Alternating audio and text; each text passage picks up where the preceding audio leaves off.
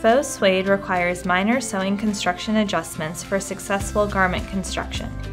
A medium weight textile with little give, faux suede is best for simple silhouettes.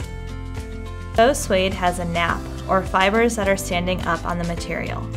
The nap makes the suede look lighter or darker depending on the direction, so you will need to cut out your material so that the nap is running in the same direction for each piece.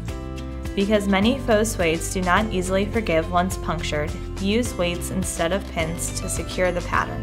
To sew faux suede, you'll need a sharp universal needle and all-purpose polyester thread, which will work for most faux suedes. Lengthen your stitches to keep the holes from being too close together and weakening your fabric. It will help to test your stitching lines on a scrap piece of your fabric to find the best combination for your machine and fabric. Stitch your construction seams like normal with right sides together and standard seam allowance. Then, because of the bulk of the faux suede, you will want to top stitch the seam allowance open or to one side. Alternatively, you can use fusible webbing or fabric glue to keep the seams in place. Test a swatch of your fabric prior to ironing, as the iron can affect the nap of the suede. Use a pressing cloth to protect the fabric, or use steam and pressure from your fingers to finger press seams in place.